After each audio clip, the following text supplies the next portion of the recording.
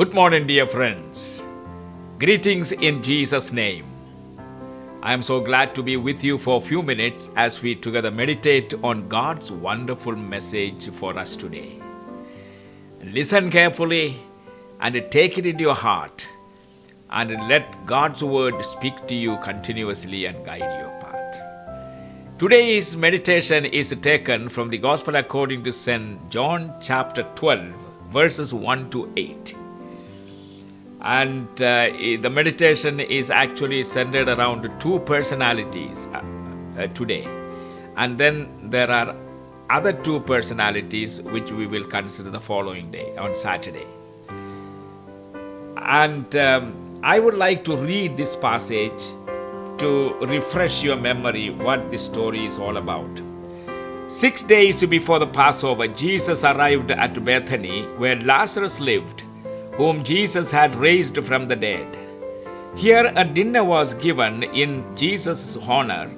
Martha served, while Lazarus was among those reclining at the table with him. Then Mary took about a pint of pure nard, an expensive perfume. She poured it on Jesus' feet and wiped his feet with her hair. And the house was filled with the fragrance of the perfume. But one of his disciples, Judas Iscariot, who was later to betray him, objected. Why wasn't this perfume sold and the money given to the poor? It was worth a year's wages. He did not say this because he cared about the poor, but because he was a thief. As keeper of the money bag, he used to help himself to what was put into it. Leave her alone, Jesus replied. It was intended that she should save this perfume for the day of my burial. You will always have the poor among you, but you will not always have me. Now let us visit a home in Bethany, the village where Lazarus, along with his two sisters, Martha and Mary, lived. But we are going to visit another home of a man known as Simon the leper. And you get this very clearly in the Gospel according to St. Mark. The same incident is recorded by Mark also. There he clearly mentioned who prepared the feast. It was Simon the leper, known as leper. Now Simon prepared a feast in honor of Jesus. Lazarus also was invited along with the sisters. It was soon after Lazarus was raised from the dead by the Lord Jesus Christ. It was a big feast. Jesus was the chief guest. His disciples were with him. Lazarus' presence was very significant. He is the center of attraction. Who? Jesus. Lazarus' presence was very important, but the center of attraction was Jesus Christ alone. Simon invited Jesus. Here is a company of grateful people gathering together in a friend's house.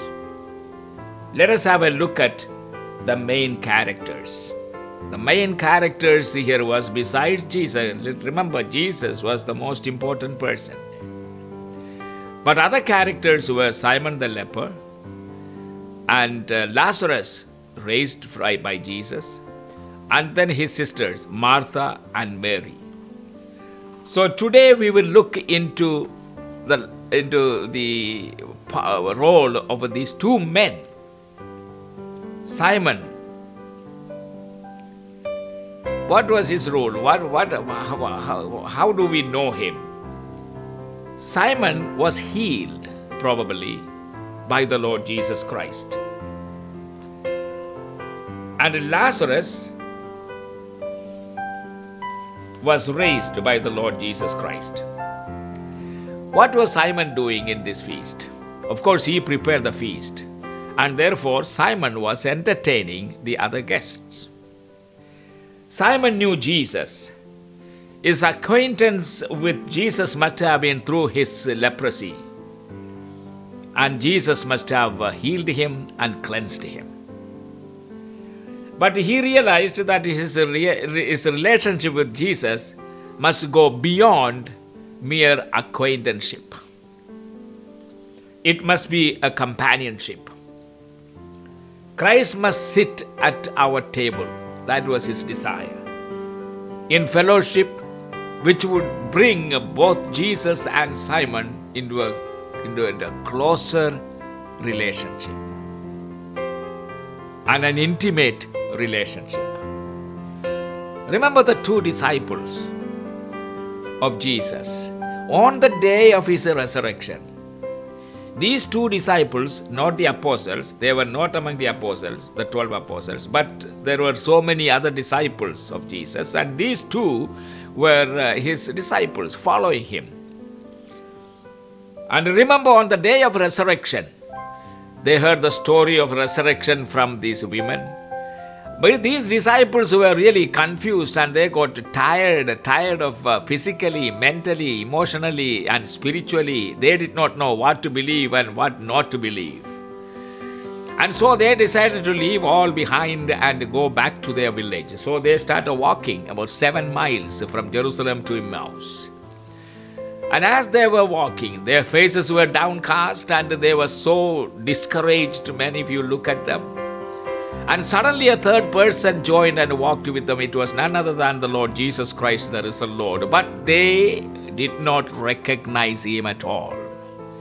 And you know the conversation and how this man who joined with them really stirred up their hearts. And as they arrived at the village gate, Jesus pretended as if he would go on further. But these two disciples invited him, "Friend, spend the night with us." And Jesus gladly went with them inside the house. And they sat together for the supper. And as they sat together for their meal, supper meal, suddenly Jesus, who was to be their guest, he suddenly became the host. He took the bread in his hand, he lifted it up to give thanks to God, and he was about to break when suddenly their eyes were opened and they recognized that it was Jesus Christ. How did they recognize? Probably as he lifted up the bread and giving thanks, they must have noticed the nail pierce mark on his hand. However they recognized, and Jesus suddenly disappeared. But the fire that was set by the Lord Jesus Christ, by what he spoke to them from the Moses down to Psalms and prophets and everyone, he walked with the disciples through the scriptures. And that is how.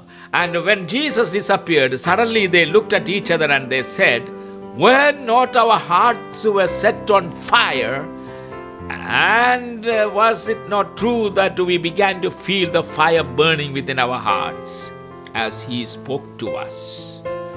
And my friends, that is the most important thing that will happen to any of you even today. You are discouraged, you are disappointed, you are broken, you are completely dried.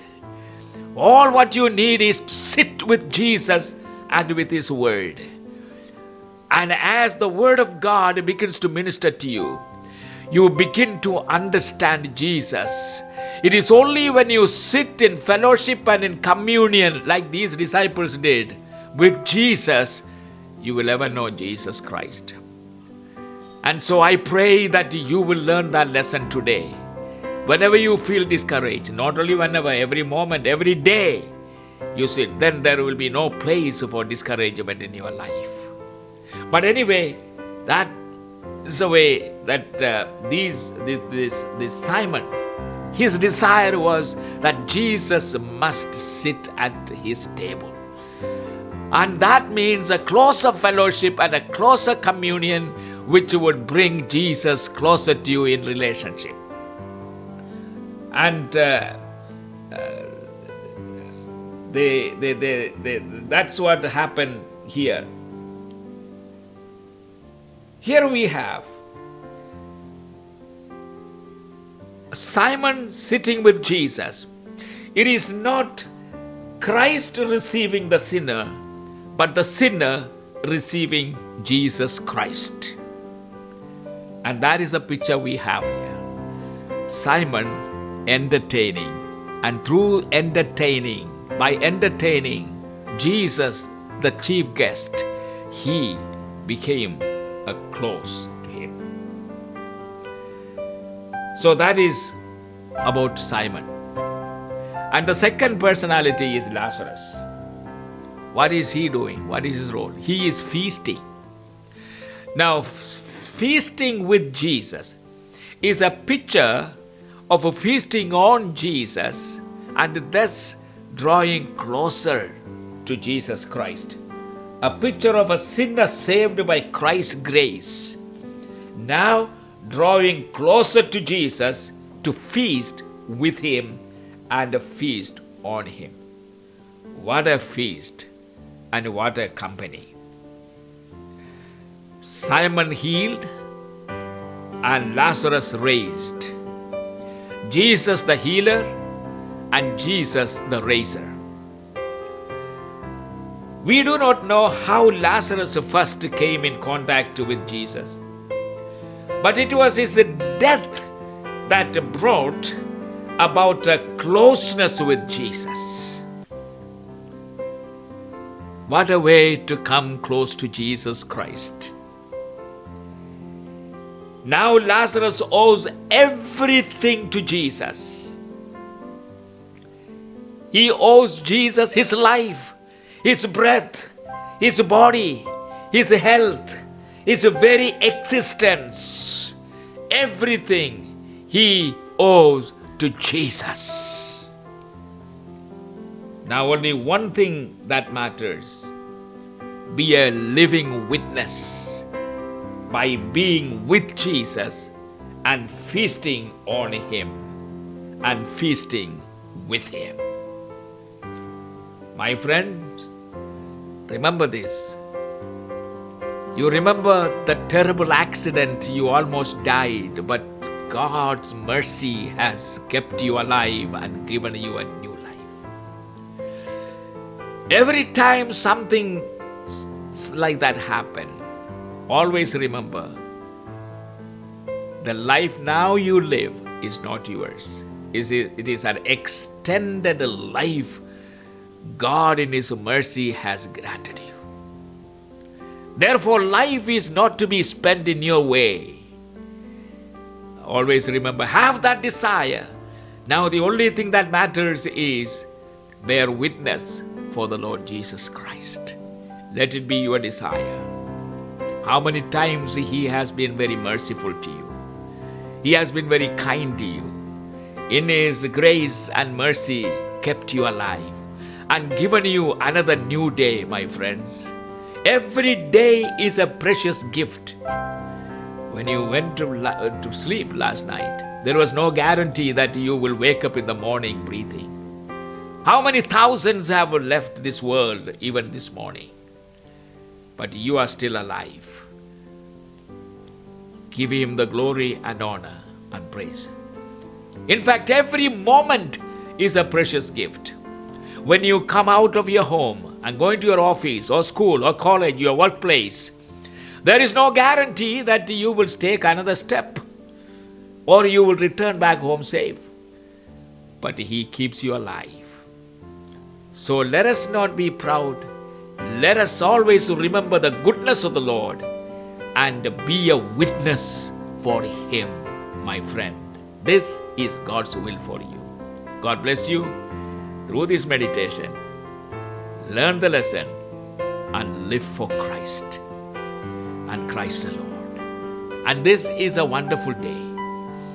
Don't waste this day. Live for him and enjoy your life. Amen.